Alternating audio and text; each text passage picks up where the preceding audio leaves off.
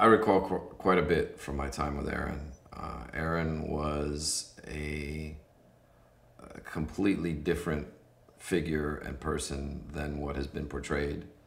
I can tell you Aaron was a lot more intelligent, a lot more sensitive, a lot more caring than anyone has ever portrayed him to be before.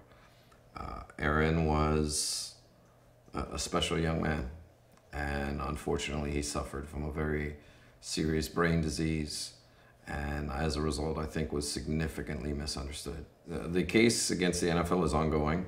It's something that we're trying to pursue for his daughter, and unfortunately these cases move extremely slowly. So as time progresses, we're moving forward as fast as we certainly can, but as thoroughly as we can. I believe Aaron Hernandez was wrongfully convicted because there's a lot of information that did not come out in the Odin Lloyd case that could have and should have come out.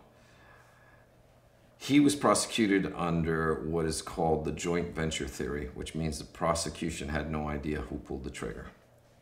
So they convicted him on what are referred to as overt acts that may have been in furtherance of that. His CTE, his condition, never played a role in that case, never came up in that case. The possibility of him having that never came up in this case.